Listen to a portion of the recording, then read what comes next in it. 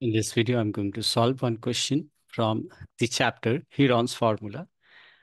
It says if every side of a triangle is doubled, then we have to find the percentage increase of the area of the triangle after doubling the two sides.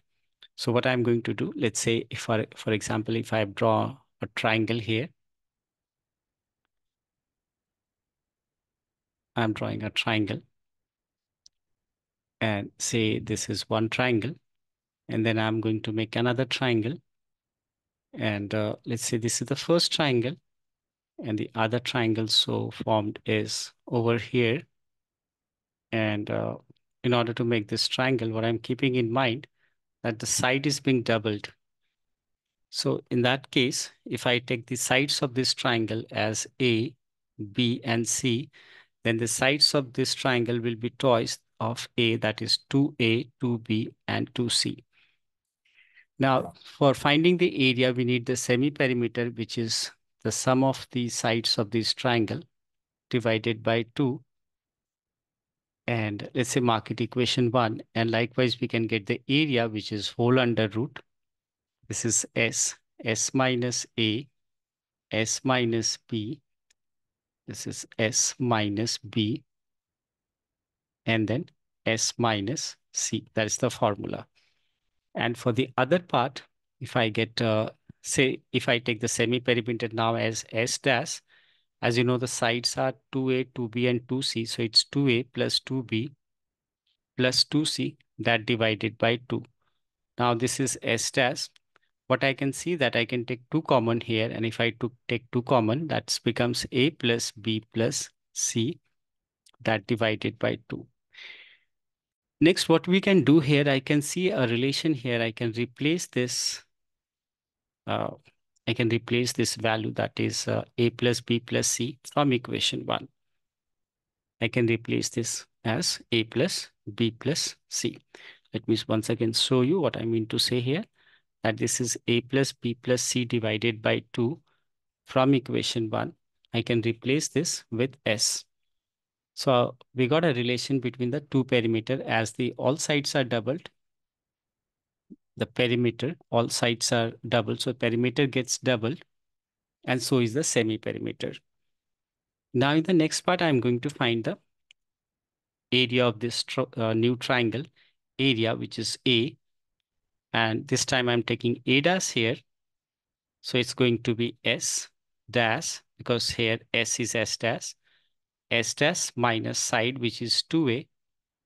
This is S dash minus 2B. And likewise, it is S dash minus 2C.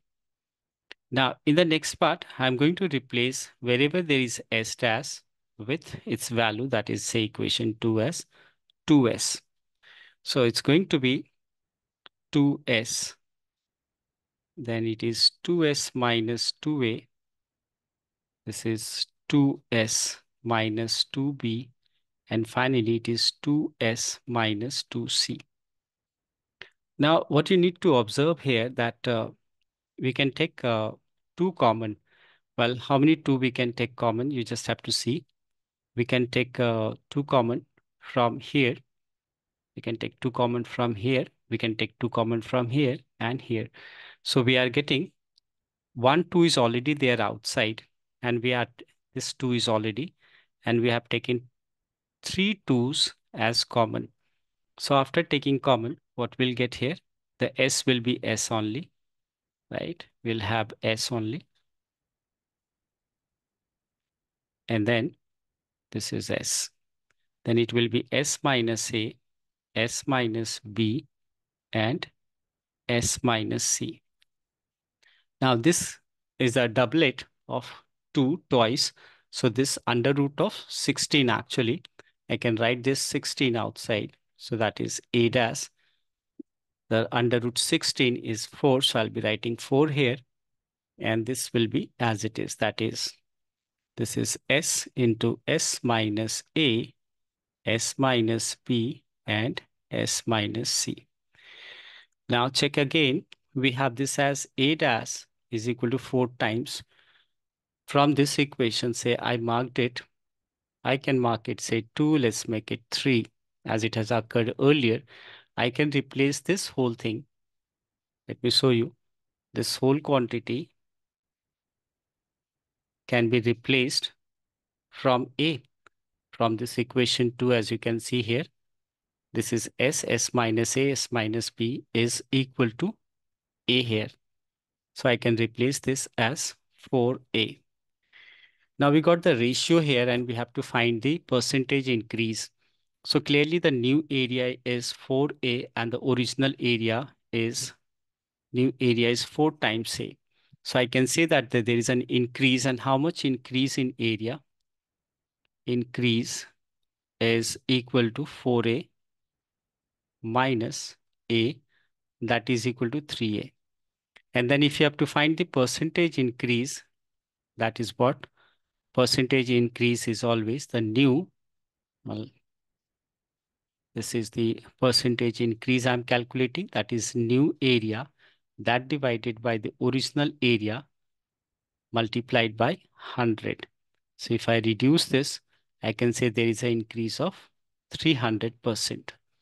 So the final increase you may write here. Once again, I'm showing you the percentage increase is calculated like this. Percentage increases is calculated as the new area, which is 3A, divided by the original area, that multiplied by 100%. And if I reduce, I'm getting this as 300%. In some cases, you may be also asked, instead of percentage increase, they may ask you what is the ratio. So we can see that the ratio, that if I find the old area, that divided by new area. So that is new divided by original. As you can see, this is 4A over A. So if the ratio they ask you, it's going to be 4:1. In case of percentage, this should be the answer, that is there is an increase of 300%.